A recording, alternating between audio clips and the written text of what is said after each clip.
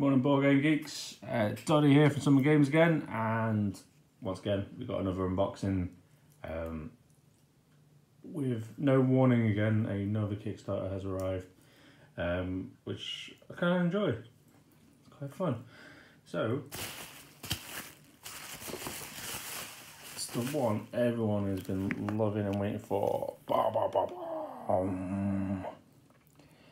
Now. Yes. Let's.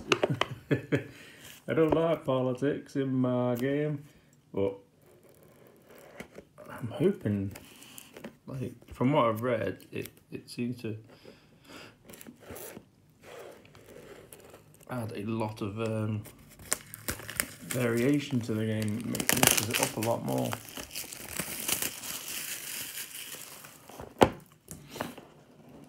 La, la, la, la, la. Best feel in the world. Stronghold games.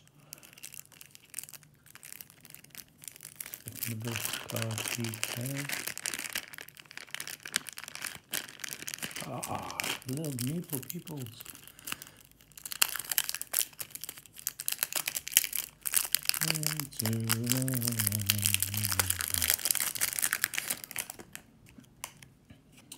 So, here we go. Dusk laser mining, -1 power plus.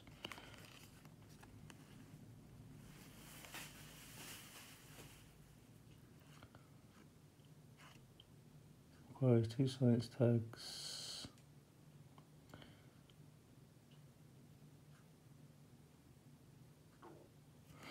Okay.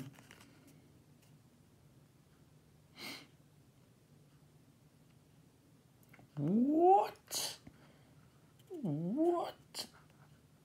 That's awesome. So you can play a massive card that costs you a fortune, then play this again. Alright. Just having a nose. I don't want to cover like all the cards. I want to have like a little bit of surprise for it. Increase your production step for every different tag you have in play. Oh, that's pretty good. Yes, steel stuff. We want more PvP. That's the one. Sorry, I'm off the camera on one side here.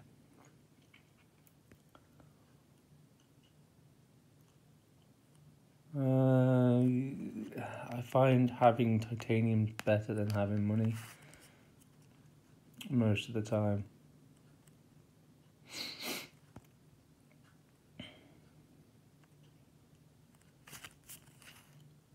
The Titan resources are worth 1. Oh, sorry, I completely read that. I thought that was a trade. It's not. That means there's at least 3 to 4 cards that increase your titanium's value.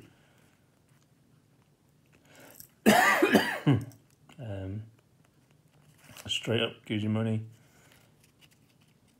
Tea Party leaders. Oh, look at. It's just. Brexit on Mars, isn't it? Brexit on Mars. Saturn. I believe that might be dangerous. The tourists. And what are these? Ooh.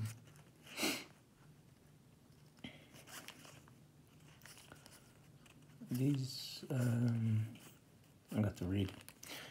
Corporations.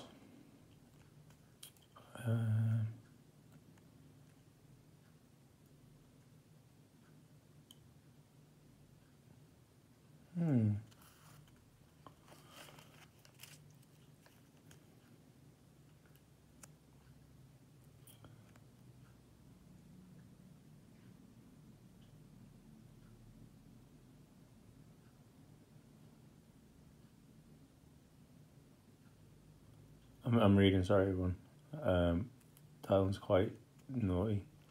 So you gain 48, you increase your money income by 4. You can reduce your opponents by 2.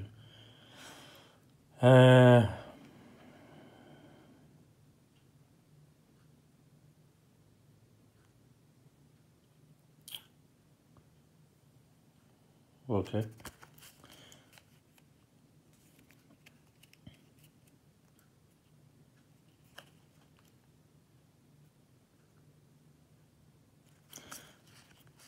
Even better. That one's even better. Right. That's just, I think they're the stretch goal ones. This is the actual deck they're releasing to us.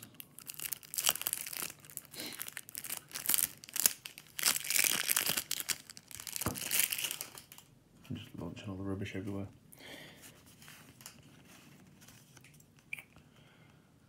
Lakefront Resorts.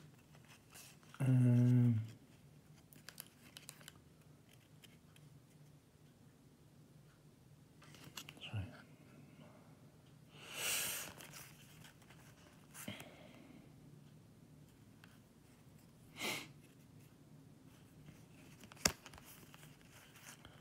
I'm seeing this as just positives all around.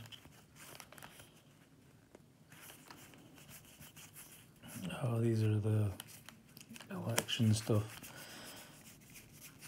Oh my god, it's just all elections. There we are.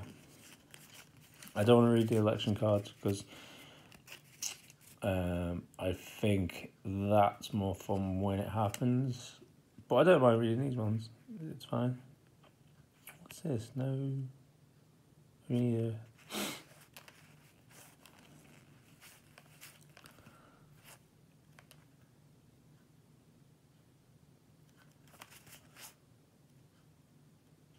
Oh, right. So you have to have a delegate ruling to play some of these cards.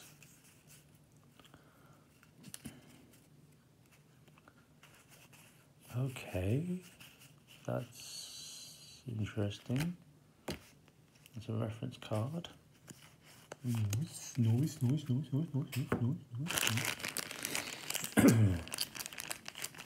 Gotta have a look at these because you get bored of looking at cubes. Oh, people! Look at little people. Neutral people. They got ties. Oh my god.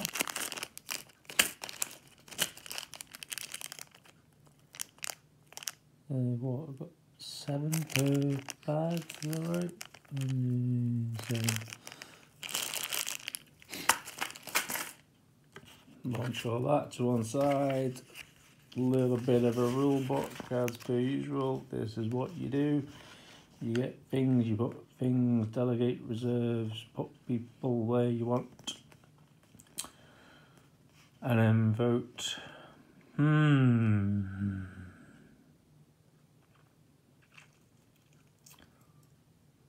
Oh, so you have... Oh, I see.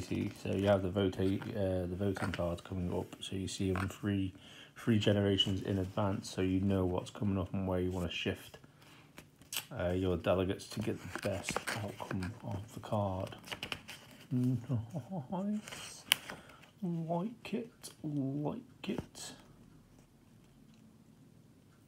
Oh, right. Each ruling leader gives all players a bonus.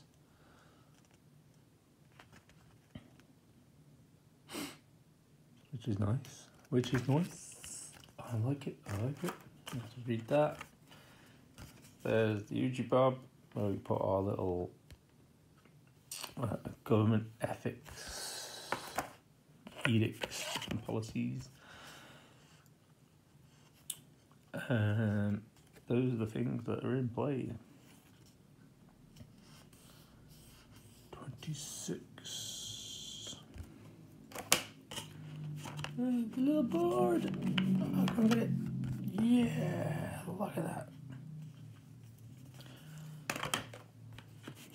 Yes. Finally, an engraved board. That's beautiful. Yeah, how annoying it was just having the normal boards, which just felt like a placemat. Even worse than a placemat, it felt like a little leaflet. But that is a solid improvement, and I'm glad that was a stretch goal we all managed to get. appreciate it, everyone. Well done. I'm so happy with that. And now I've got to put all this into the mega box. Because I'm happy. So first impressions, yeah, everything's arrived. New cards to play with, a new system to play with, new set of rules. I've got to learn, because when I play the game, I avoid colonies. Don't ask me why, I just avoid the colony cards. Because it doesn't, it's not necessarily that it doesn't benefit me at times, it's every card I get in my hand just doesn't bounce off a colony, so I don't see the point in using it. Unless it's to block someone getting a pretty good bonus, which I could take. But then we've got this new voting system on events and edicts and policies coming in, which could change everyone's turn pretty much, or what they can play and how much they can play, which I think is which I think is brilliant. It doesn't matter who gets put in charge, you all are going to gain a bonus, which is fantastic, because when playing, if you haven't played the game, it's all about resources, and there's only like one currency, which is these little cubes. But you got, as I say, one currency, one token type. You got multiple currencies, like money, steel, the titanium, metal, plants, power, and heat. And you have to try and balance them. You have to get pluses in each, so every time there's a new generation spawning, you've got more things to play with. Because you've got to colonize Mars. So yeah, I'm gonna like to see what this brings to the table. But to play this with everything else, this is gonna have to be either a 2 or 3 part episode, or one big one on a live stream, with multiple cameras. I'm gonna have to get on it. The game's arriving bigger and better. I've still got Nemesis to give a whirl. I got now this to give a whirl with all the expansions on top. Yeah, I need more cameras. But yeah, I can't wait to play it. It's arrived in, well, as I said, there was no notification, so it's just arrived. So I can't wait to bring it to the table and see what happens, give it a bit of a review.